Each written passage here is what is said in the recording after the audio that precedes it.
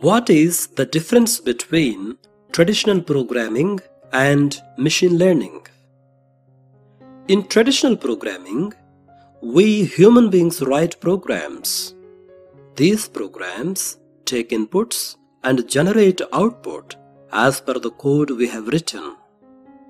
The programs written once will not be changed until and unless they are updated manually by somebody. Whereas machine learning is an automatic process. We give it the input and also the expected output data. Then the machine studies the provided information and comes up with a model to solve the problem. These models are nothing but programs generated by algorithms without being explicitly programmed by any human being.